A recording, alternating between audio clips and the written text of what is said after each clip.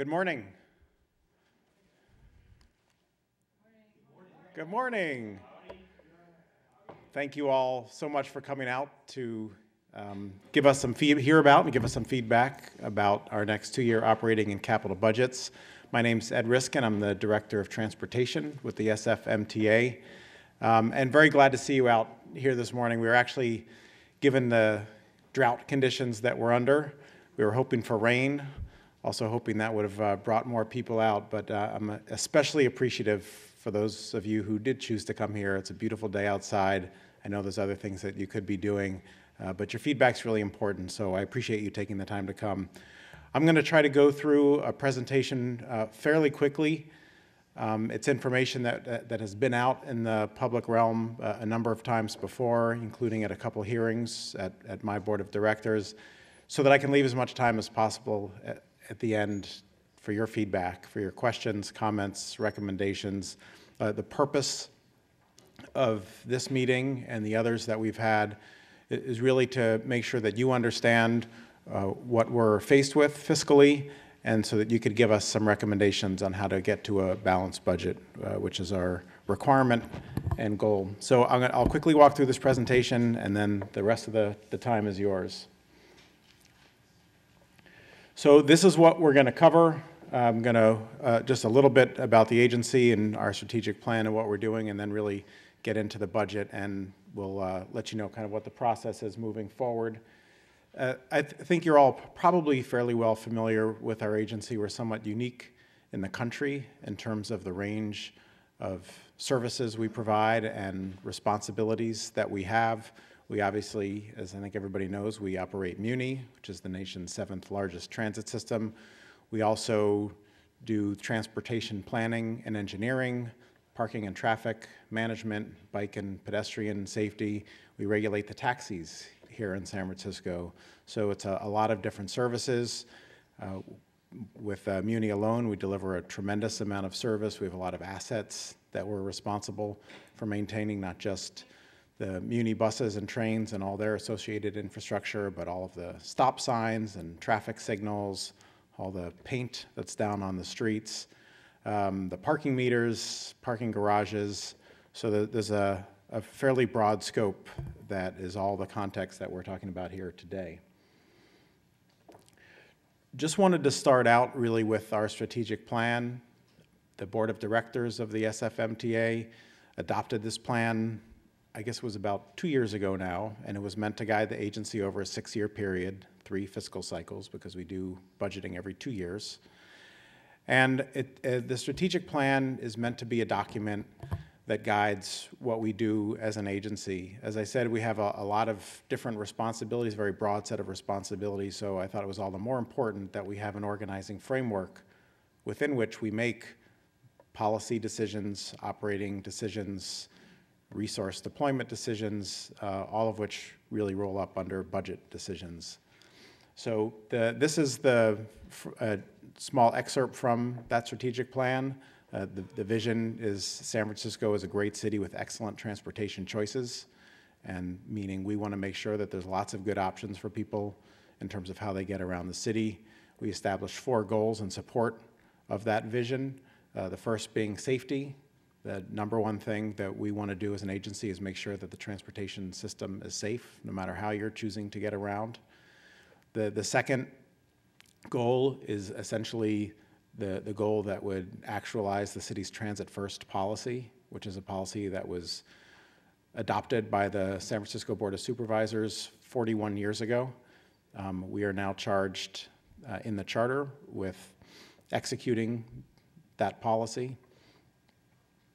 The third goal has to do with the role that we in the transportation system play in impacting the environment of San Francisco, the quality of life, the economy of the city, which, because we are a small, dense city, the transportation system plays a large role with regard to those things. And then finally, the fourth goal is about our own workplace, about our employees, about making the agency a great place to work, about making it an effective organization so that we can achieve those other 3 goals. So that's the frame within which we look at everything we do, and most importantly, the budget. So with regard to the plan, some things that we have been doing or are doing to advance the plan. The core of the agency is the Muni service that we provide. Just this morning, we're hosting the last of a series of workshops on the Transit Effectiveness Project, which has been a kind of first in a generation effort to look at the entirety of the Muni system and figure out how we can make it work better, be more efficient, move more people more reliably, more quickly. We've also been investing a lot, not so much money, but energy and effort into communications, communicating with riders, communicating with the public. We have a text alert system, email alert system. We have a very active Twitter feed. We have rebuilt our website. So investing a lot in making sure that Muni riders, that customers, that people who use our services have many different good ways of getting information and providing feedback back to us. And what we're doing right now is about the fiscal management of the agency. Today we're talking about primarily the 2-year operating capital budgets, but we do start our capital planning looking much longer term, looking at a 20-year time horizon, identifying all the needs that we would have over those 20 years to take our current assets, to bring them into a state of good repair, to anticipate additions that we may need to do, enhancements to the existing bike, pedestrian, transit, taxi networks. From that 20-year financial plan, we develop a 5-year capital improvement program, and then what we'll cover a little bit today, the 2-year capital budget.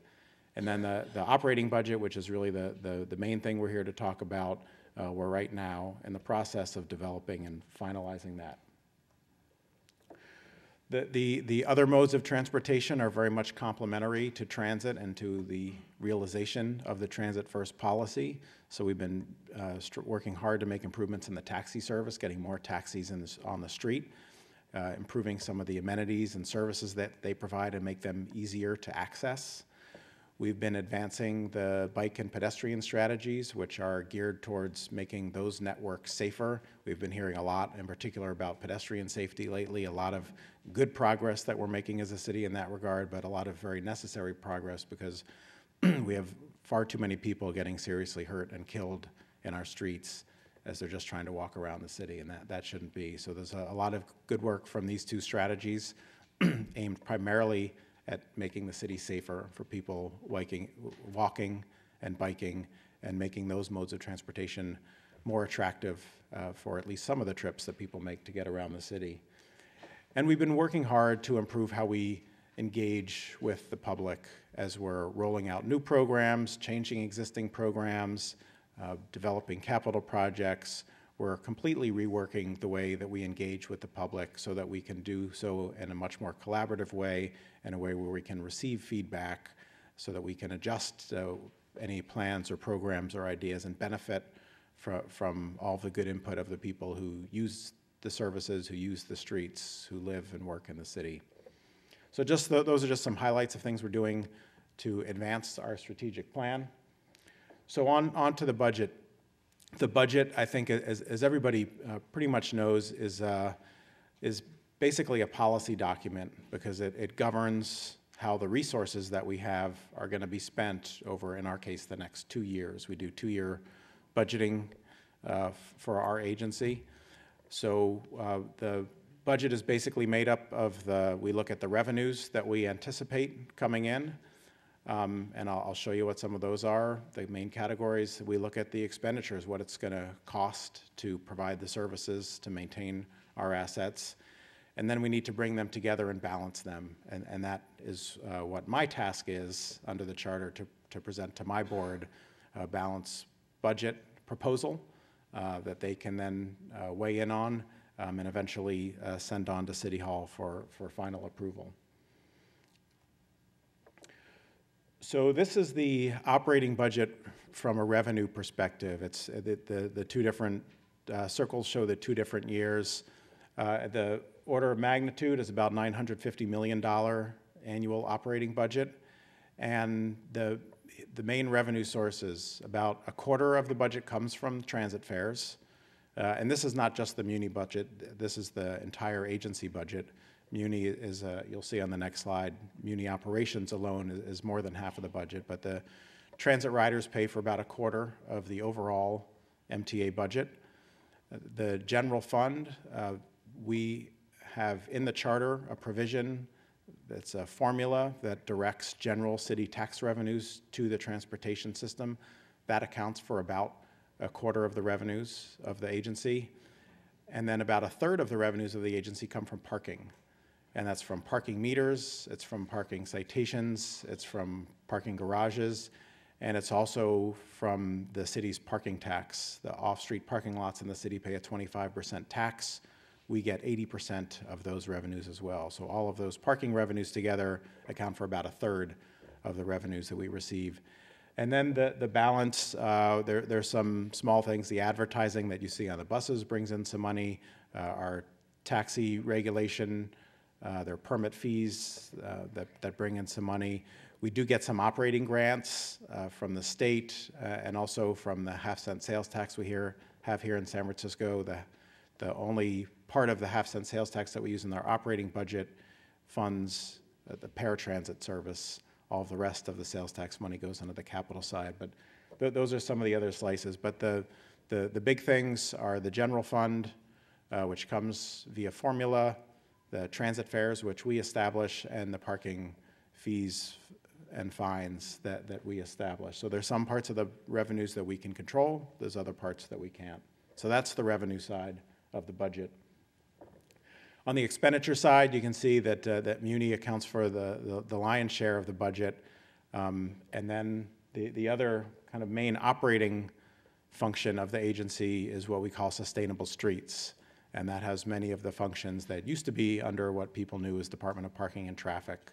So that's where the bike and pedestrian safety work gets done, the traffic engineering, the parking control officers, as well as the folks who maintain the traffic signals, the parking meters, the stop signs, the striping on the streets. That's within the Sustainable Streets Division. And then really all of the other divisions from finance and human resources, those are really all supporting Muni and Sustainable Streets. The finance division, which is the other pretty good-sized division, is where we manage our procurement, our information technology, our real estate, and of course all the budgeting and financing activities. And then you'll see one other big slice, which is agency-wide, and those are services such as insurance, such as some of our legal costs, and also some of the services that we buy from the city that support the entire agency. So we pay for services of the city treasurer and the city controller and the city's HR system, the city's technology. That's more or less what's in that slice. So there's a picture of the operating budget, first the revenue side, then the expenditure side. So the numbers that I just showed you were baseline numbers, and baseline basically means taking what we're currently doing and just really rolling it forward into the next year without really making any changes, except for a few small things that we've assumed in the baseline, which are these. We anticipate some reductions in our costs for legal claims and for workers' comp claims. We'd like to think that some of the efforts that we've been making to invest in the safety of the system are responsible for those numbers, for our being able to forecast that those costs will be coming down a little bit. And then what we had been doing in the past is our board has adopted a policy that we need to keep in reserve an amount equivalent to about 10% of our operating budget, so about $95 million now, available for kind of emergencies, for extraordinary events. In the past, during the recession, we had dipped into that reserve. So in the last couple of years, we've been refunding that reserve. Now that it's back up to that 10% level, we no longer need to be putting $10 million a year in. And that's been fed a lot because of that general fund pass-through we get. With the strength of and growth of the economy, a lot of the benefits of that flow right into our budget. Also assumed in the budget are things that we know about, and these are continuing costs associated with past labor agreements, such as annualization of partial year raises, increases in fringe benefit costs and health and other costs that are going up pretty significantly. The other big chunk is some contracts that we've entered into or agreements we've entered into over the past few years that were not fully funded in our baseline budget, but that create obligations for us in the out years, such as payments, small payments to BART and Caltrain, some other contracts that we've entered into to improve the services that we deliver. So there have been some adjustments. There's also $16 million in both the revenue side and the expenditure side of the operating budget, and these are largely from development fees that during the recession really were just trickling in, but now that the growth is starting to happen again, are coming in a little bit more substantially, and we're showing those in the operating budget. Oh, and last, I should mention, because I know it's a topic that's of interest to some people, we do buy a lot of services from city departments on the order of $65 million worth of services, everything from legal services to police services, as I mentioned before, the controller's office, the HR department, the IT infrastructure of the city we pay for. And we assumed in our baseline budget a 5% increase, just based on the growth of the costs of labor and services that they provide. So that's estimated in the baseline. What's not in the baseline, though, are, because in part we don't know what these are going to look like yet, are some of the things on this slide. Most significantly, we're right now negotiating new collective bargaining agreements with the unions that represent the great majority of our workforce. We have about 5,000 people in the agency. Probably more than 4,900 of them are represented by unions that are currently in negotiations. The outcome of that in terms of how much wage increase, how much savings, we just don't know at this point. We actually won't know at the time our budget is submitted because of the timelines in the charter that comes after our budget submission. So that's not included. Structural deficit, it's a phrase that we use to describe things that we believe we should be doing commensurate with the level of service we're delivering. So example, for every bus driver and bus that's out there, you need maintenance mechanics, you need the people who clean the buses, car cleaners, you need fare enforcement staff, you need custodians to clean the facilities that they use, you need trainers, you need supervisors, and we don't believe that we have been resourcing those at the level we should for the level of service that we deliver. Same when we're looking at the streets. If you look at the miles of striping that we have to maintain, the 12,000 signs that we have to maintain, the 1,185 traffic signals that we have to maintain, we don't feel that we've had the level of resources we should to maintain those that we need in order to keep them all into a good working condition. So when we're looking at the baseline numbers, know that we have not included any fixes to that structural deficit. We were able to close that gap somewhat in the last fiscal cycle, but we haven't yet assumed any of those fixes in this budget. I mentioned the work orders, which is the phrase we use for the services that we buy from other city agencies. We haven't assumed any reductions in those. We haven't assumed any transit service increase, and I'll talk about that in a minute. And we haven't assumed any other increases from the other operating divisions. For example, our communications division has not been resourced relative to the size of the agency and the scope of what we do.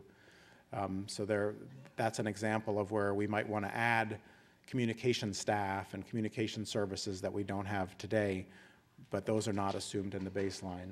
So keeping in mind everything that's in the base and that's not in the base, this is what the picture looks like. Right now, the baseline budget shows revenues that exceed expenditures, which is great. On a $900-something million budget, they don't exceed the expenditures by much. It's $22 million in the first year, $15 million in the second year, but it's a far better starting point than we've had in many, many years in recent memory. Every year recently, we've been starting off in the negative in terms of the projections for the baseline for the upcoming 2 years. So we're starting from a good point, but just want to reemphasize that there's a lot of things that we want or need to do that are not included in those numbers. And for example, the structural deficit we estimate to be around $45 million right now.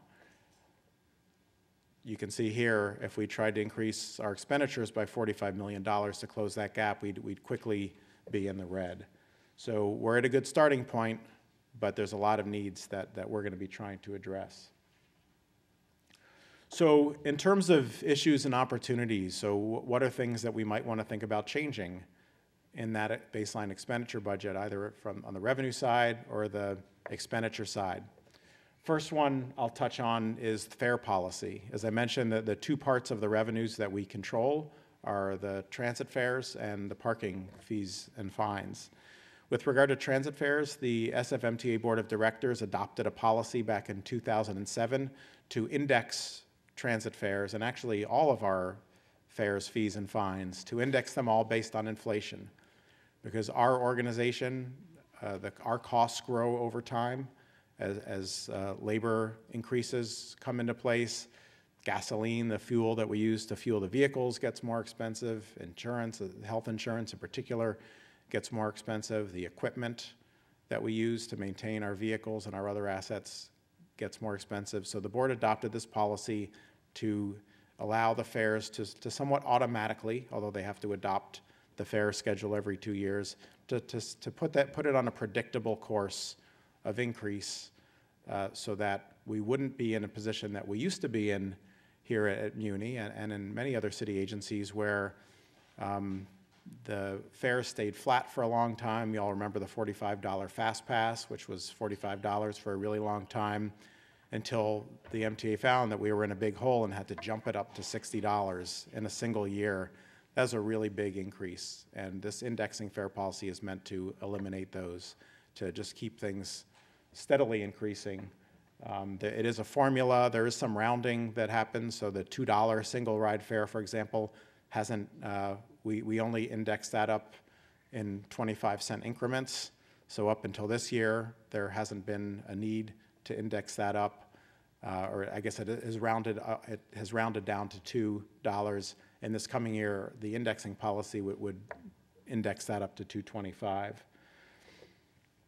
And the last point I just wanted to make here is that the voters gave us the authority in Prop A that was adopted in 2007 to issue debt.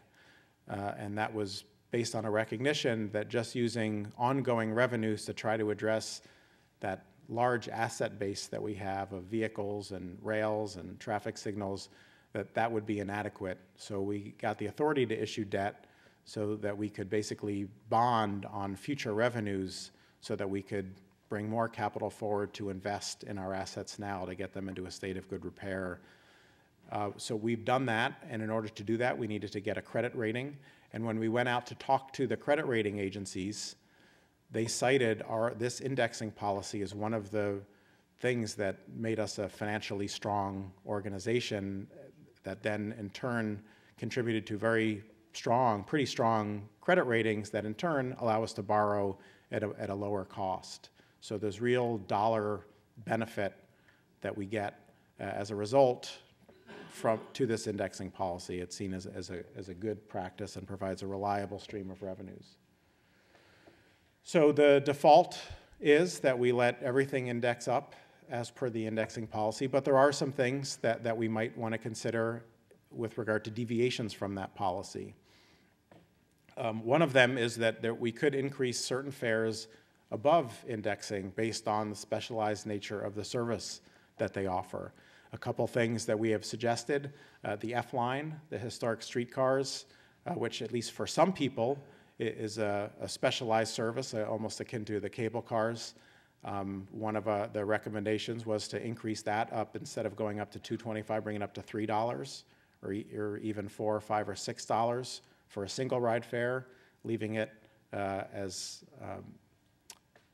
accessible via Fast Pass for those who have it. So in other words, no impact if you have a Fast Pass, but if you're paying cash, it would go up beyond the $2.25.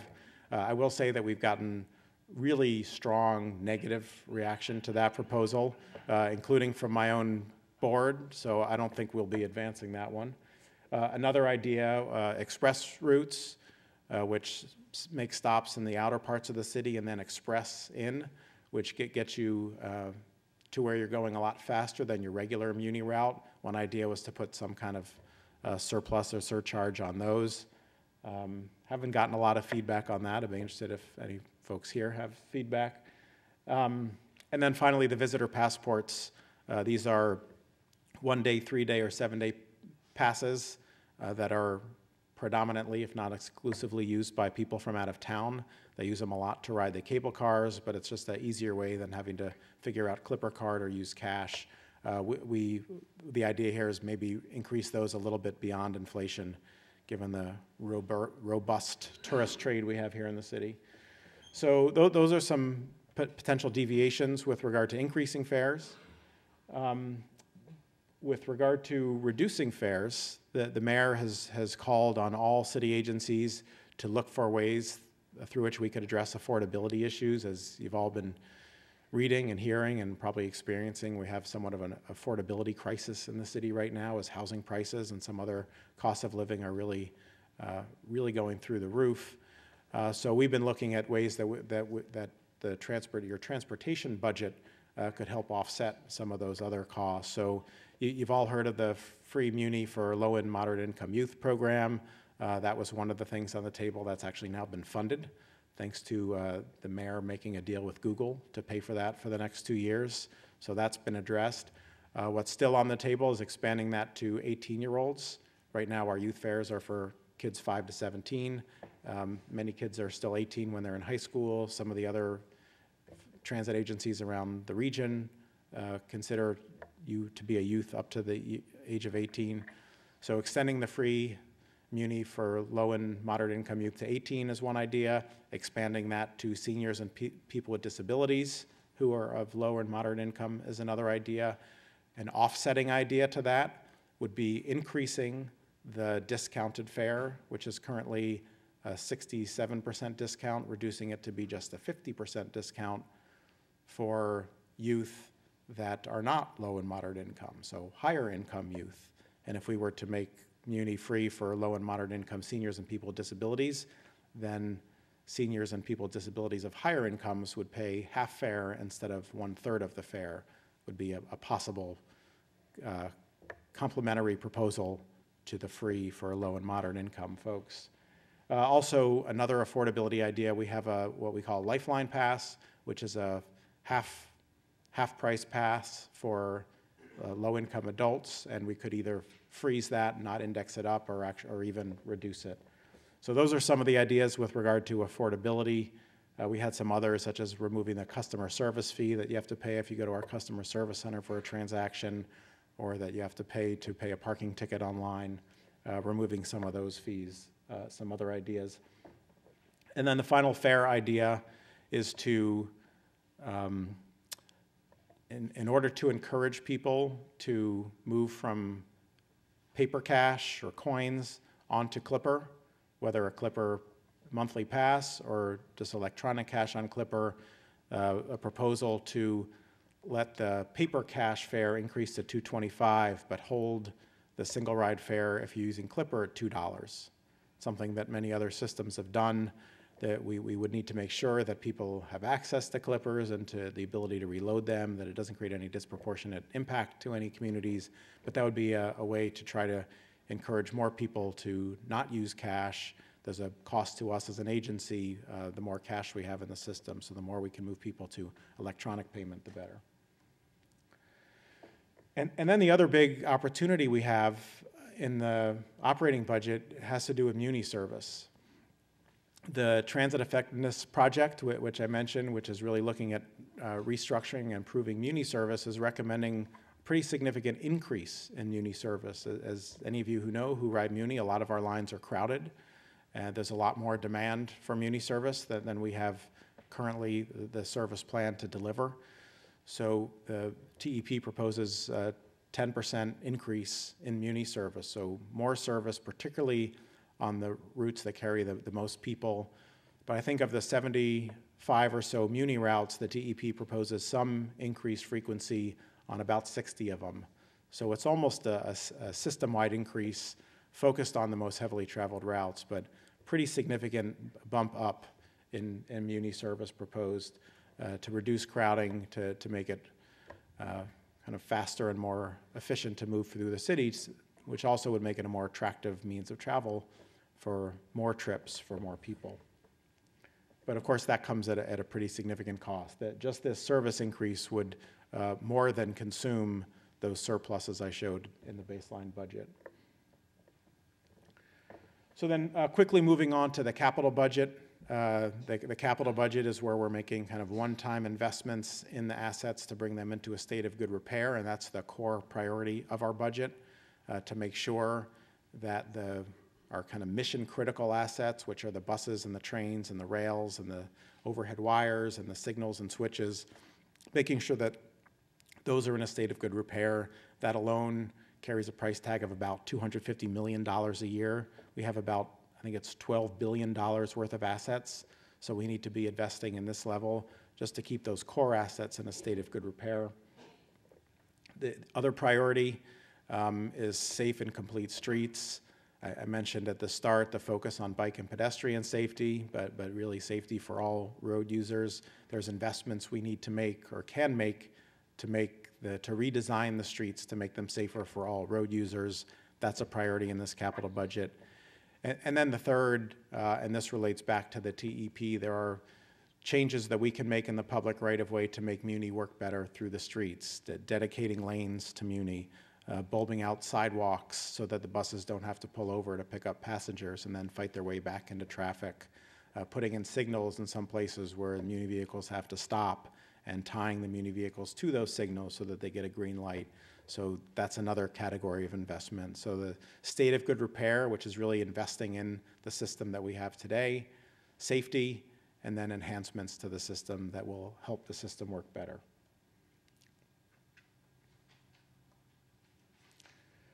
So this is what the revenues and expenditures look like at the capital budget at kind of a big picture. You can see we get a pretty good chunk of our revenues from the federal government when it comes to the capital side of our budget.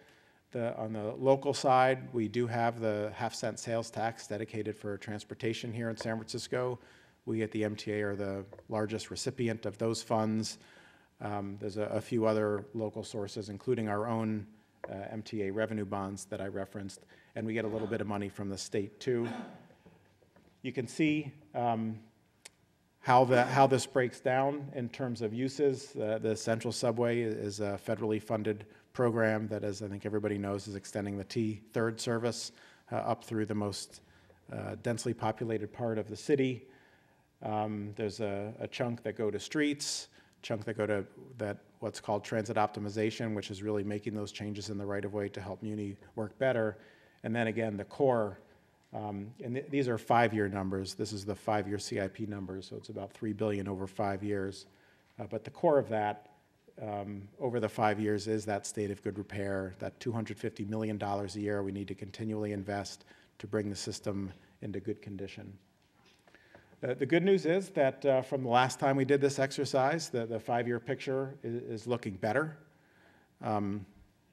It's going up from 2.5 to over 3. The Central Subway portion is actually shrinking a little bit because that project is underway and we've already expended some of the funding there. But you can see a lot more room for investment in fleet. You've already seen 100 new buses hit the streets over the course of this 5-year period. Almost the entire balance of the bus fleet, another 700 buses, we believe we'll have the funds to replace. So we should have a whole new Muni fleet by the end of this 5-year period, which is great. And then considerably more money, almost a tripling with regard to streets, the safety improvements for bikes and pedestrians, as well as a little bit more money for that optimization of making the improvements in the streets for transit. And one of the things that's driving that big bump up is what's shown here as TTF over on the right side. These are based on the recommendations of the mayor's transportation task force that he convened last year. What that task force recommended after looking at the state of transportation in San Francisco was about nearly $3 billion of new local revenues, primarily focused on state of good repair and enhancing bike, pedestrian, and transit access in the city through a few different mechanisms, two general obligation bonds, an increase in the vehicle license fee back up to where it was before it was cut about 6 or 7 years ago, as well as an additional half-cent sales tax increase. Those together would generate about $3 billion, and the first few steps of that were recommended by the mayor in his State of the City speech this year, and that would be a $500 million general obligation bond and an increase in the vehicle license fee this November on the ballot. Here are some of the things that, if these measures make it to the ballot and are approved, that we would be able to do. It's not just replacing the buses and trains, but increasing capacity. So in some cases, going from 40-foot buses to 60-foot buses, increasing the number of buses and light rail vehicles, improving the investments in the right-of-way so that Muni can work better as it travels through it. That can increase travel times by up to 20% in some cases. It will provide significant funding for other Muni infrastructure, and particularly for bike and pedestrian safety measures that we all know are so urgently needed. And it will enable us to leverage regional funds. The region has already come forward and said, San Francisco, if the voters approve these measures, we will match in part with anticipated cap and trade and other state funds that would be coming through the region. They're saying we will direct those to San Francisco if San Franciscans step forward. So huge opportunity for us to really move the needle on the investments that we need to make the transportation system safer and more reliable and effective. So pretty exciting. Great leadership by the mayor pulling together the city family, just like he did to address pension reform and housing reform and business tax reform, to really address transportation infrastructure. So where we're going from here, this is our final public meeting. There's still opportunity to provide comments through our website, through email, through Twitter. But from here, we go to a first kind of rough proposed budget next Friday, March 14th, at the MTA board. We'll also at that meeting be hearing about the service changes recommended by the Transit Effectiveness Project. 2 weeks later, those service changes will be before the board for approval on March 28th. This says TBD. I think that's also a 9 a.m. meeting on the 28th. From there, on April 1st, at a regular Tuesday board meeting of the MTA board, will be their first opportunity to vote on the proposed budget, and that'll be based on the feedback we've gotten through this process and based on feedback for whatever we end up proposing on March 14th. If they can't come to agreement on the first, or if they have other questions, they have a second opportunity on April 15th. If they can't come to agreement then, we would have to schedule another meeting because the charter requires us to complete and submit a budget to City Hall by May 1st. And then the Board of Supervisors have an opportunity to review during the course of May, June, and July, at which point we would have our budget in place for the next 2 fiscal years. So I probably took a little bit more time than I should have. I'll end there, and the rest of the time is yours. I welcome questions, feedback, comments. We are streaming this with SFGovTV, and I should thank SFGovTV for supporting these events. I want to thank all the MTA staff who have been supporting these events. So there is a microphone that we would prefer you to use. If you don't want to, you can shout and I'll repeat your question, but so the folks who might be watching remotely can hear you, we'd like you to use the mic, and the floor is yours. I'm Bob Planthold. I do have a question about 2 revenue measures, but you also raised other topics and asked for feedback on the possibility of a separate surcharge for express buses. I just want to call your attention that 20 years ago, then Supervisor Tom Shea pushed through some fare change measures that included a surcharge for express buses. It also eliminated transfers. There was a dramatic decrease in revenue and ridership. So I ask you to look at that history from 20-some years ago when there was a surcharge. Even Muni staff said then that the Muni was an integrated system and that expresses weren't necessarily separate from, on top of, as a luxury service. Okay. I want people to know that we heard Thursday, MTA is now planning to pay about $20 to cab drivers to pick up people with disabilities because there's so few ramp taxis out there. I read that there's a calculation that would cost several $1 million. That's new extra money contemplated from this surcharge. At the same time, we hear the mayor wants to end Sunday parking charges from parking meters. Staff would not answer my question. They said, ask you, is there a recommendation? And here's what's bothersome. That amount of foregone revenue is comparable to what's going to be needed to pay the surcharge to cab drivers. We haven't heard anything about this other than the mayor wants to figuratively give people a break. There's a pro-Christian bias in that. Sunday is the Sabbath for many Christians, but those who are Muslims, Jews, Hindus, Seventh-day Baptists, Seventh-day Anabaptists, Adventists have a different Sabbath. They're not getting a break. Has Muni looked at what it might cost to defend a lawsuit if you decide to forego parking meter revenue? And when we're talking about pedestrian safety and bicycle safety and improved roadway safety, the mayor's saying there's so much extra money coming in from Sunday parking because of the tickets people get from not paying the meters. So the mayor wants to reward drivers for not paying attention, for not reading the sign. He wants to reward people for being oblivious. That seems counterintuitive to pedestrian safety.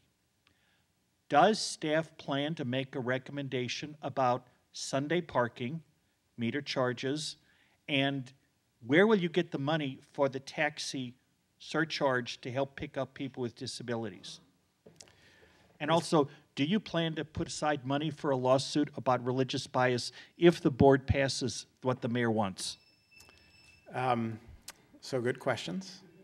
With regard, I don't believe that the incentive payments that we're offering to taxi drivers would result in the volumes that you're talking about, but it's something that we believe, given the revenues that we get from the taxi system, that we can support. With regard to Sunday parking, the Board of Directors adopted the enforcement of meters on Sundays 2 years ago because as opposed to when parking meters first went in the 50s and 60s, Sundays now are very much a day of commercial activity, very similar to Saturdays. It was meant to facilitate availability of parking to support commercial activity that does happen now on Sundays, as well as to reduce the congestion of people spending their time circling the streets looking for parking spaces. Based on our analysis, the availability has indeed increased as a result of Sunday parking enforcement, so it's been effective in achieving that policy goal. With regard to the legal analysis of religious discrimination, we have not undertaken that analysis. We did have previously no meter enforcement on Sundays. It's something that I suppose that we could look into. In terms of what I'm going to recommend to the board, I haven't decided yet. I have a couple of days before I need to do that. I have talked with the mayor a little bit about this to try to understand where he's coming from. I've talked to board members. I imagine we may have some discussion about that on March 14th, but it's still an issue in play. I think the policy justifications for it still hold and have been validated, but I also understand that people don't like it. So those are things that we have to balance. Good morning. First of all, thank you for your presentation. I came here with a very grave concern, which you may have already addressed. I took an unpaid day off of work to come here, and so it may be addressed, but I think it's about the big increase on the F line. And the reason I still want to read my brief statement is because I think the fact that proposal even got into the budget indicates there's some insensitivity about people in my situation. So I would like to read my situation. Okay. I'm a senior who supplement my Social Security income with a job in Oakland 4 days a week. I depend on the F line to save me the 2.4-mile round trip walk to BART, which is too much for me on a regular basis. as well as unsafe at night, increasing the fare by, well, the proposal was as much as 800%, would create a financial hardship for me, as well as a threat to my safety due to the fact that I don't get off BART until after dark, and currently count on being able to catch the F line adjacent to the BART Embarcadero station. And that takes that to Pier 23. An 800% increase would cost me $192 per month, not including BART fees, and would create a threat to my current lifestyle. So I did want to make this statement, which means the total cost, and I know that proposal will probably not go through, but the total cost would be $230.40 a month for me to do a 4-day job from San Francisco to Oakland. And so I just wanted to really make the point, and you said it's not going to happen. I think whoever made this proposal should be aware of what a dire consequence it has on people like me. And that's when I wanted to tell my story on behalf of myself and everybody else who is in a similar situation. I'm at Lombard and Sansom, the 10 line is gone, so there's no options. Yeah, no, I understand. And we've gotten a lot of feedback like that. I mean, part of the logic, just so you know, is that in your circumstance, for example, $24 a month, you'd have a fast pass that would give you unlimited access to the F and all the other Muni service. That would not be impacted if we were to raise the single cash fare. But I've heard from a lot of people that they don't get fast passes, but they do use the F line for their regular transit, and so that's why I think we won't be advancing. The fast pass would be available at the BART station? Where would I get the fast pass? Yeah, so the fast pass you can get online, you can get at the BART station on a Clipper card. Okay. And if that might be a good option for you anyway. So I don't have to worry then? Right. Okay, thank you. One thing I've noticed in your budget is there's no addition to the size of the Muni fleet. It remains the same. True, vehicles are being replaced, but the size of the fleet will not grow. Now, to me, this appears to be unrealistic because the population of the city has grown. Also, the demand has grown. And I would have nothing against the Transit Effectiveness Project if, one, they would, okay, you can put increased vehicles on the most heavily used routes, but please spare the neighborhoods. Don't take away the buses from the neighborhoods. Those are desperately needed. And one of the real questions of the Transit Effectiveness Project is accessibility to public transportation.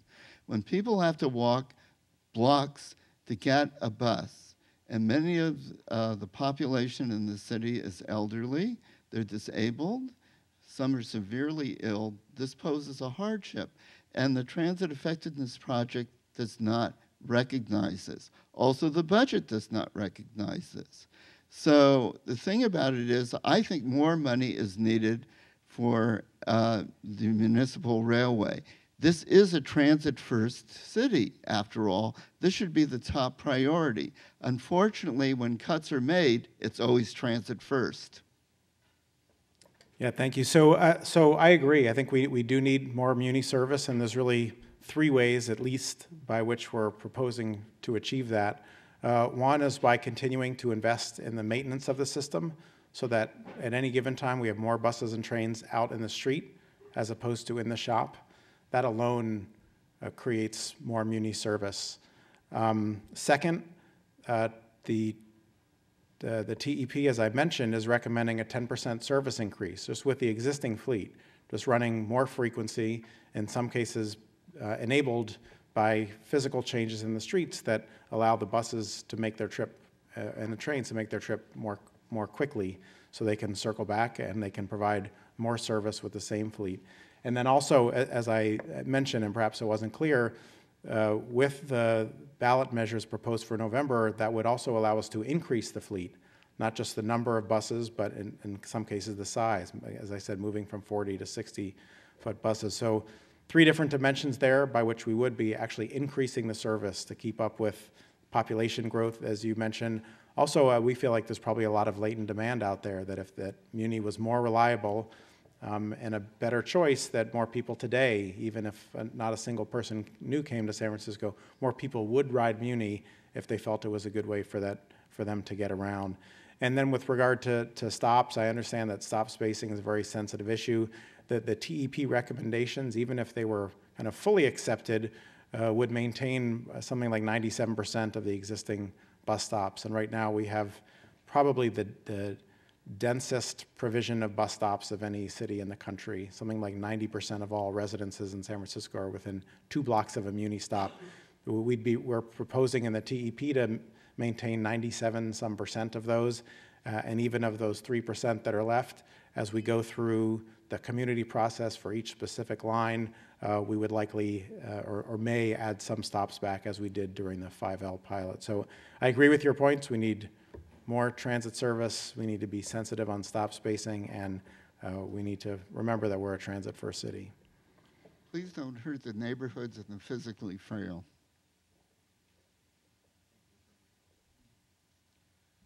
Well, since we're getting Google to pay for some of our programs, maybe they should be on the MTA board. What do you think? I'd rather just have their money. Okay, yes. Safety's been highlighted in your presentation.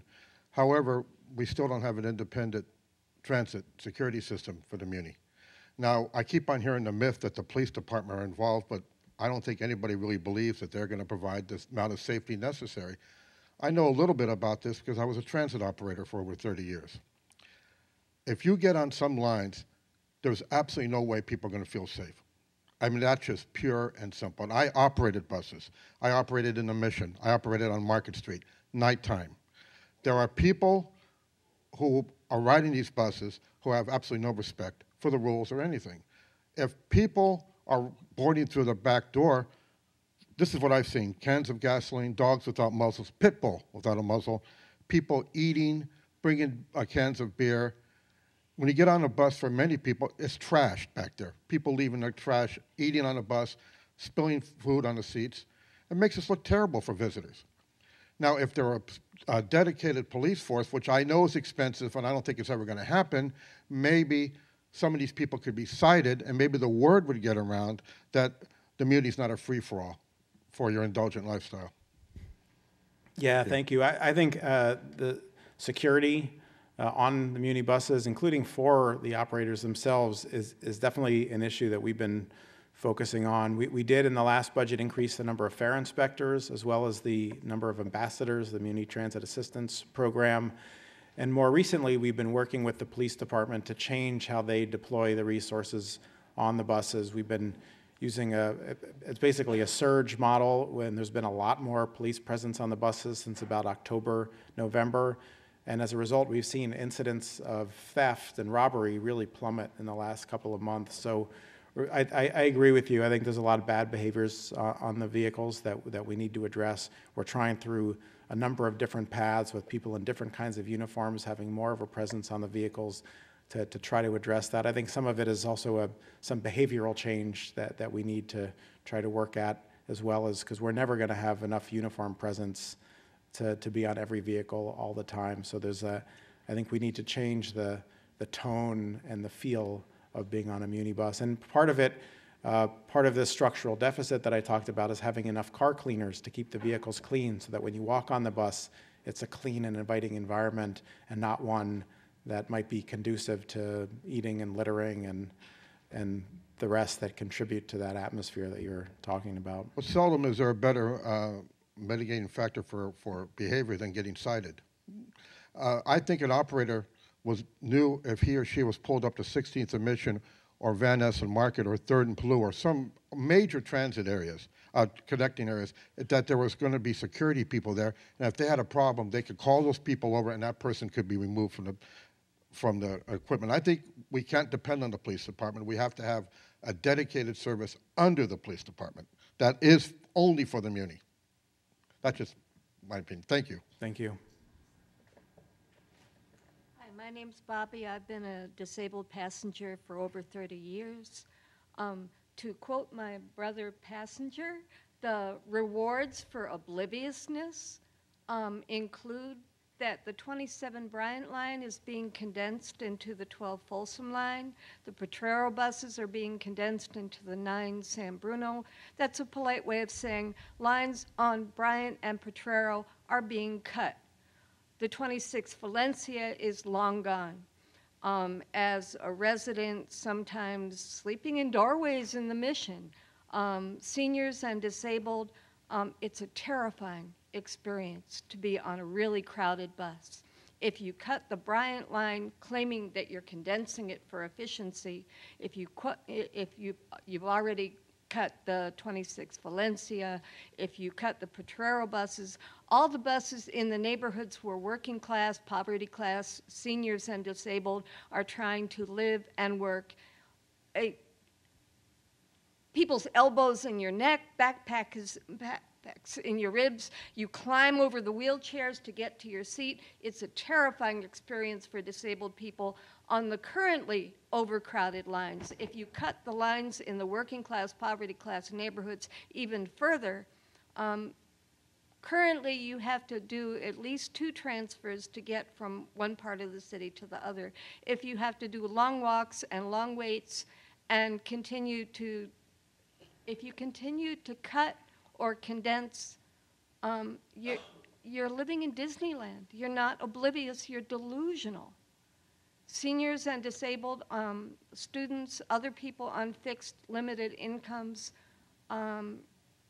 you can't condense the Bryant into the Folsom. It means cutting buses on Bryant. You can't condense the buses on Potrero into the 9 San Bruno. It means cutting buses in those areas. The Valencia bus is already gone. It's a terrifying experience for seniors and disabled to climb over wheelchairs, to have elbows in their neck, backpacks in their faces. The drivers should not have to be police for violent behavior. The little guys in the lime green vests, if your transfer is expired by 3 minutes, there's a $106 fine. But if somebody has knives or guns or other violent behavior, you can't find security. 6 or 7 people at the bus stops will charge you a citation, charge you a fine if your Clipper pass doesn't have cash on it. Because most people that I've talked to don't understand that if you put money on the BART part, it doesn't put money on the Muni part. Most seniors and many disabled still don't understand how Clipper works. So if you condense, in other words, cut lines on Bryant and Valencia and Potrero, that means 2 or 3 transfers instead of 1 or 2 transfers. And these lines are already overcrowded. So we've gotten a lot of feedback on some of those particular proposals. If anything, increase those lines. Right, so this is why we go through a public process so that we can explain kind of the thinking, but we can get feedback, and we've gotten a lot along the lines of what you said. So there is no thinking. You're oblivious. You're delusional. Okay, well, I appreciate that feedback. It will help us to do better as we finalize these recommendations and bring them to our board. Thank you for a public forum where you pretend you give a shit.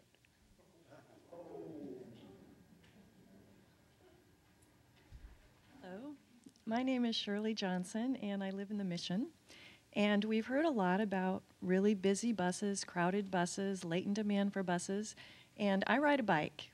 And there are a lot of people just like me that ride a bike, and we would like to not take the seats for the buses that people need. And people look at me and say, wow, you ride a bike all over the city, aren't you afraid?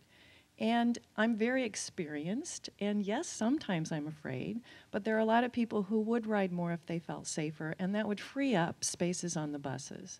There's latent demand for bikes, I know there is, so I would encourage you to increase safety for bicycles, pedestrians as well, of course, and bicycles and pedestrians are very, very clean. We don't create any pollution, we're very, very clean. And also, the buses, frankly, are slower than riding a bike. So those who are able to ride a bike, if they felt safer, they would get out of the bus, get their backpacks out of people's sides and elbows out of people's faces, and get them on a bike. That would be much better. I used to live in Holland, and there, the policy is that they make it easier to bike somewhere than to drive somewhere. They do that by putting a lot of one-way streets, a lot of bollards in the streets. So I think if we look at that to try to get people out of transit and into bikes, into walking, into biking, that would be much better. So I would encourage you to try to increase your bicycle safety and bicycle funding. Thank you. Yeah, thank you. And you make a great point. Every person on a bike is one less person on the bus or worse in a car taking up space on the street or parking space from someone who really needs it. So we see that the more people we can get on bikes is very complementary to the transit first policy and part of how we're going to achieve the goals that we have in terms of how people get around the city, particularly as we see growth coming to the city. We can't have everybody coming and driving their own cars. So the more people that are on bikes, that are walking, that are on transit, the better city this will be. Thank you. My name is Jerry Cawthon. I guess I'm representing Save Muni today. You mentioned that with the same fleet, you are going to be able to improve service by several good ideas, such as improving the maintenance, and also by street changes that would enhance Muni operations along those streets. Now, there's going to be a lot of opinions and priorities as to how you make those street changes. A lot of us feel that the Muni that carries 700,000 people a day is probably going to jump to, who knows, 950 million riders a day in 20 years or so. That's a very, very high priority. So make it, the street changes ought to make the Muni better. It shouldn't impede it. Now, I was on the number 5 bus westbound a couple of weeks ago going from Van Ness up to Fillmore. Slight hill, very short. 1 lane west. Right in the middle of that single lane is a bike lane, painted in there. Parked cars all along the side, so that we were behind about 6, maybe 7 bicyclists who were having a little trouble with that hill, even though it's very almost flat, running about 6 miles an hour. I was on a limited that normally should go 20 miles an hour. It's creeping along. I asked the bus driver, I said, does this happen? Is this odd or does this happen? He said, every day, every afternoon during the peak, the limited is shut down to 6 miles an hour for those bicycles. Now, the war should not be between Muni and the bicycles. It ought to be between the Muni plus the bicycles and too many cars in the way. Now, that sort of brings me to a second point, and that is that there are very few opportunities to actually decrease the number of cars, short of sort of draconian things like huge parking fees and congestion pricing. You can't have congestion pricing unless there's a really good alternative to driving, and that's, the whole thing's kind of circular, because the transit systems need to get fixed, and then you might be reasonable to ask for some kind of fair congestion pricing. One of the projects that would have the biggest potential for fixing that in the entire region would be to extend Caltrain to the new terminal and extend underground moving ramps from the mezzanine level of the new terminal right into the Embarcadero station and the Market Street. Now you can look at those 200,000 cars a day that get dumped on San Francisco streets by the peninsula and say, okay, folks, you've now got a really high-class alternative way of traveling. And by the way, it goes out of the city as well as in. My son lives up near Masonic on Fulton. He drives to Mountain View every day because it takes him an hour to get by Muni to Caltrain. And so he won't use Caltrain. I said, well, it's a great ride once you get there. He won't use it. And that's critical that Caltrain be given a much higher priority by this city than it has so far. Thank you. Yeah, thank you. I totally agree. Supporting Caltrain electrification, supporting the downtown extension. I mean, those are really the city's top priorities for the region in terms of transportation access. And with regard to bike versus transit, we don't want wars with anybody. We're currently in the process of developing what we call a modal hierarchy, where we would try to identify which streets are better for transit versus for bike, for other means. And in some places we're able to do that because of the topography of the city. In some places, the streets that are best for Muni are also the ones that happen to be best for bikes. And that's where we'll try to use design as much as we can to deconflict the two. But it's a point well taken. San Francisco is not Amsterdam, and it never will be. And you can't do the things that they were able to do there. There just is not the space for it. But we're a different city, and we need to account for that, those differences. Different streets for bikes from transit makes a whole lot of sense. Yeah. Thank you. Hi, good afternoon. My name is Henry Pan, and I have some comments for you today. For one, I support youth fare for 18-year-olds. As a former high schooler who turned 18 while I was still in school, the last couple months of high school were kind of perilous to me because I didn't have an adequate way to get around and couldn't really afford it. But that was before I got a bike. And another comment I want to make with respect to transit is that Muni needs more operations funding. There's a good amount of funding set aside for capital, but there's not really much point of having capital funding if you can, well, there's not really much point of building it and having all these buses if there's no money to maintain all the infrastructure. And I would support keeping Sunday meters to fund the operations and other aspects of Muni operations. And I'm not sure whether anybody else has brought this up, but I support the implementation of evening meters in commercial areas, not necessarily residential, but commercial areas. And I really would, up till like 10 p.m. at the very least, so I make a note of that. And what else is there? And I would also support an increase of bicycle funding because the city is growing. Muni at the moment can't handle all these extra influxes of passengers, so bicycling is the way to go. And I guess that's it. Thank you. Yeah, thank you. I agree with most of what you said there. I will say with regard to the more operating funding versus more capital funding, means our operating funds have grown pretty significantly. This year we have I think $850 million operating budget. So next year it's looking like 950 the next year. So that's growing pretty fast, in part because of the health of the economy and the general fund.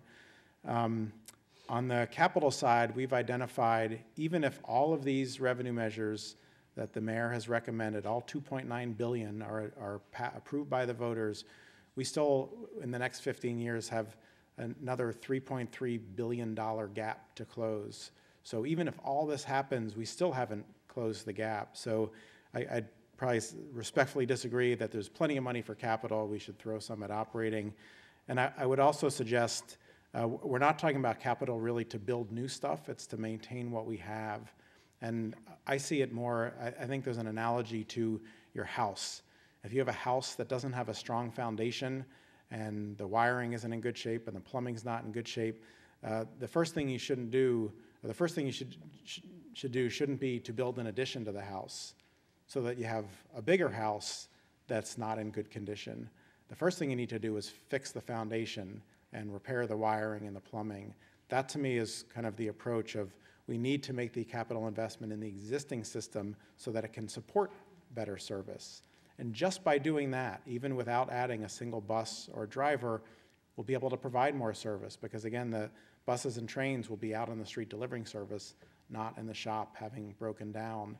And instead of paying emergency crews to go out in a truck and tow a bus into the yard after it broke down, we'd be able to take those same dollars and hire more bus drivers. So I think the capital investment is a really critical part that will enable us to improve the service and then to add more to it. Okay, sounds good. Thank you. Good afternoon. My name is Justin Bigelow. I primarily came up to say thank you, number one, for your leadership. I think you've done a really excellent job in outlining a strategy to bring Muni to, our streets overall into a better place. But with that, I did want to implore you to continue that leadership, especially with respect to Sunday meters. We really need to continue the policy because it's actually just good policy for businesses, for residents, and for the majority of us who aren't parking at a particular Sunday meter. It's a good idea. With respect to that, and something perhaps more controversial would have to do with expanding meters or taking a look at where, I know it's controversial to talk about handshake agreements, the SFMTA is not enforcing, for instance, parking in the public right-of-way on Dolores, on Guerrero, in these areas on Sundays and actually on Saturdays as well for some of the Jewish institutions in the area. It's important and it's something that we should talk about whether we want to do that as opposed to simply saying it's happened in the past. If that's going to be the trade-off the city makes, we should have a conscious decision and discussion about it. But overall, thank you very much. Okay, yeah, great points. Thank you. Excuse me? Yeah, you can, there's a desk at the back on your way out for those who have surveys, or this young man will come and take them for you. Yes, sir. My name is Brent Paradise. I live here in the city. I have not owned a car since 1972. Wow. A year before the Transit First policy was adopted, you were ahead of your time. I notice a great deal of non-fare collection on the buses and the streetcars, and I ride 2 or 3 times a day. This new backdoor policy, I think, is costing us a great deal of money. I've heard rumors that with the new ticket police, the Muni ticket police, we're collecting $1 for every $4 we're spending. I'm wondering if you'd comment on that. Yeah, so with regard to fare collection and fare evasion, we did an analysis a number of years ago that estimated that we're losing about $19 million a year. So our fares are about $200 million a year, so a pretty good percent we estimated that we were losing for people who are not paying their fares. We did think about that very cautiously as we were thinking about all-door boarding, which you made reference to, which we started last year. We did, as I mentioned, we increased the number of fare inspectors by about 20%. We have been warning and citing a lot more people as a result. But I will say that our fare revenues have did not decline when we went to all-door boarding. There are a lot more people who have passes and Clipper cards, so just because, although we want people with a Clipper card, even with a pass, to tap on in the back door, many of them don't. So from the contacts that our fare inspectors make, they find a much lower fare evasion rate than that 9% that we found a few years ago. They're finding somewhere between 3 and 5%. Now, in part, that's because some people leave when they see the fare inspectors coming, so I understand that. So we do have to balance. We pay, I think, about $4 or $5 million for our fare inspection program, and that's against the, maybe 8 or 9 million loss of revenue. So there is a point at which it becomes not, all that effective. I don't think we'll increase that force anymore. I think their presence on the vehicles, aside from the extent to which they're helping to make sure everybody pays their fair fare, their presence also helps with some of those security issues that we referenced earlier. So there's more benefit I think we get than just the fare collection. But it remains a challenge, and we're trying to make it easier for people to get the fare instruments and make sure that everybody who should be paying is paying, because it's fair for everybody. And as you saw, it's a big chunk of our revenues. 1/4 of the agency's budget comes from transit fares. Sure. Thank you for your presentation. My name is Gail, and most of the things that I came here for have been covered very well by both the people here and yourself. But I have some things that I'd like to talk about that probably sound a little petty, but things like maintenance. There were a series of articles in the San Francisco, it's a weekly thing by Esterhazy, I think, that talked about how maintenance is really awful at Muni. And one of the things that the Muni does is they turn on the buses and let them idle for like about 4 or 5 hours before they go out, which is a huge waste of fuel and wear and tear on the bus itself. That's number one. And also when I'm on Geary Street, I'm always amazed at the amount of empty, out-of-service buses that are going in both directions.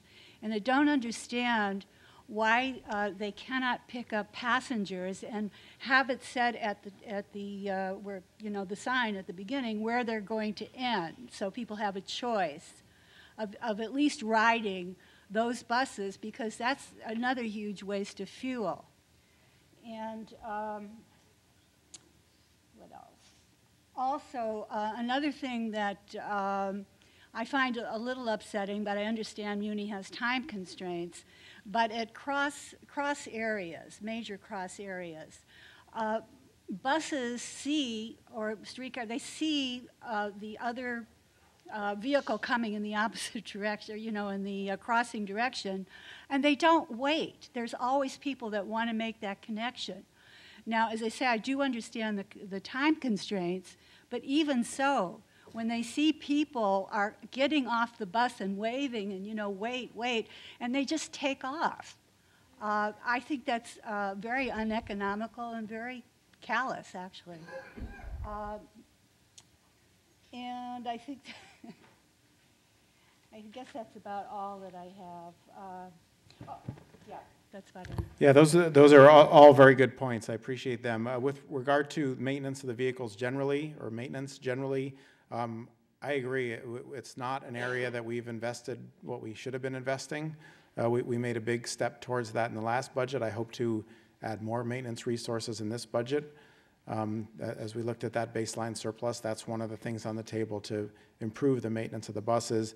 With regard to the idling, the part of what you're seeing there is the warm-up period of buses, or buses that are being cleaned and maintained, but he was correct in his article. There were some subset of buses that were being started earlier than they should have been.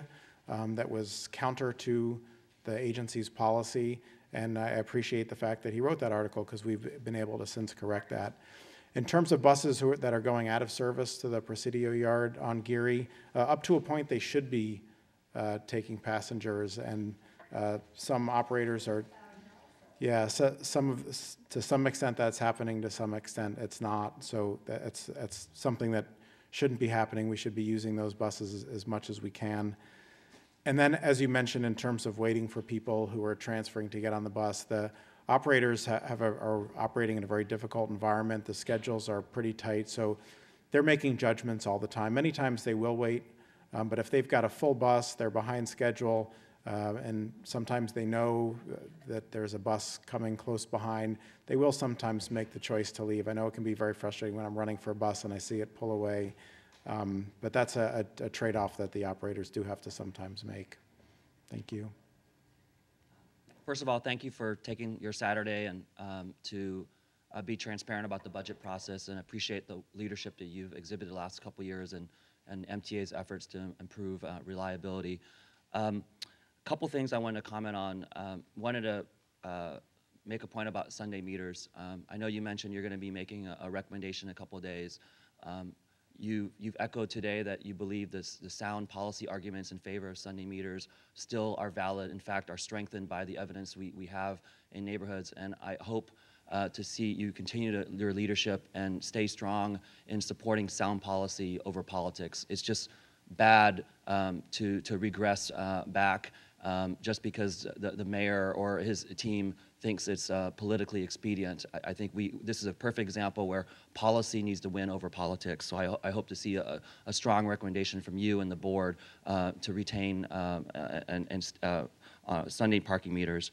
I also applaud efforts from your agency to implement the principles of complete streets, and I know there's lots of talk about the goals of Vision Zero. I applaud the attention you have been paying to pedestrian and bicycle safety in the city. The budget is the most important reflection of our priorities and principles, and the more we can fund pedestrian and bicycle improvements, it can only help Muni. I am on the founding executive team of a company called Public. We design bikes for urban transportation, and we employ a couple dozen people. I've seen, even on Market Street, the changes that are being made on Market Street. There's at least 3 bike shops that have opened up in the last few years between 11th and the Ferry Building. That's a perfect example of those bike shops wouldn't necessarily locate on Market Street or create the jobs they do if it wasn't for the changes we've made on Market Street. So I encourage the MTA to continue to make Market Street a world-class corridor that focuses on public transit, bicycles, and pedestrians, and active commercial corridors. One of the most biggest detriments, as we know, to Muni reliability is just the congestion of car vehicles on our streets. So anything we can do to continue to our transit priorities would be helpful. And just a few specific examples in my own personal life and my commute. I live right near the DMV, and I live right on Oak Street, right where the new Oak Bikeway is. It's a tremendous safety improvement for a major corridor. So I encourage you to continue to improve on Fell and Oak. I know the bike lanes are there, but I know there's plans, I think, to have some type of barriers, physical barriers on there. I'd like to see that implemented sooner than later. Hopefully, I'd love to hear what the timeline on that it would be. But a perfect example, like I and along with thousands of people ride my bike, walk, take transit on Market Street. The improvement you made on Folsom Street, significant safety. Now I actually have a choice between going on Market or Folsom, because instead of Folsom being a death trap for me and many thousands of bicyclists for years, just the simple separated bikeway in the last year or last 6 months or so has made it tremendously safer for many of us. So once again, continue to make the improvements you did, and I appreciate the work you do. Yeah, thank you. I think the Felon Oak should be coming this summer, the balance of the project. We're also looking at doing on Howard what we did on Folsom. I agree with all the things that you were talking about. We need strong public support for, so I encourage folks who want to see things like that happen to come out and support publicly. I think I recognize the T-shirt, so I think I know what you guys are talking about. We do have just a few minutes left if you can try to be concise, but thank you for coming. Hi, my name is Shirley Sang. I'm from the organization Chinatown Community Development Center. I would like to say that it is important to expand the Free Muni for Youth program to include 18-year-old, because a lot of 18-year-olds are still high school seniors and they don't have a job, and they're in low income, a lot of them, and it's somewhat a burden for their family to afford the transportation fee for them to ride public transportation in order to get to school or to other places. So I would like to say that I would like MTA to consider putting some of the budgets into this project. Okay, thank you. My name is Annie, and I'm from a low-income family. First of all, I'm really glad that Google can donate us money for the next 2 years. Me too. Yeah, for Free Muni for Youth. But it's really nice to say that Free Muni for Youth has impact for it's really impactful for over 30,000 of youth that can using Free Muni every day they go to school. But then I think it's also important for the program to extend it for the Free Muni for senior and disabilities people. They use, every day I go to school, I use Muni, and I saw a lot of seniors. They use Muni really often, like every day. It's like their cane. Without it, they cannot go anywhere. So, but then maybe sometimes the cost would be too high for them. And yeah, I think it's good for you guys to consider that, to extend it for, make it free for the people that are seniors and disabilities. Yeah, thank you. Okay, thank you. Okay, last two quick comments. We're just about out of time here. Hi. Hey, Fan. I'm pedestrian in Chinatown, and I want to you guys to put more budget on the pedestrian safety, because me as a pedestrian, I saw many other pedestrian cars. They see many dangerous experience I have, and then because of there's no policy for I'm not sure you didn't have policy for the cars have when they can turn, they turn, because I see many when there's green light or red light, and then pedestrian walk across the street, and then the car just turned, just almost hit that pedestrian. So I want you guys to pay more attention to the pedestrian safety, and then I want to see the improvement as soon as possible. Yeah, thank you. I mean, there actually are policies and rules about when cars can turn when there are people in a crosswalk, and pedestrians always have the right of way. So part of what we're doing is working with the police department to have more enforcement out there so that when people aren't respecting that law, that they get cited. Thank you.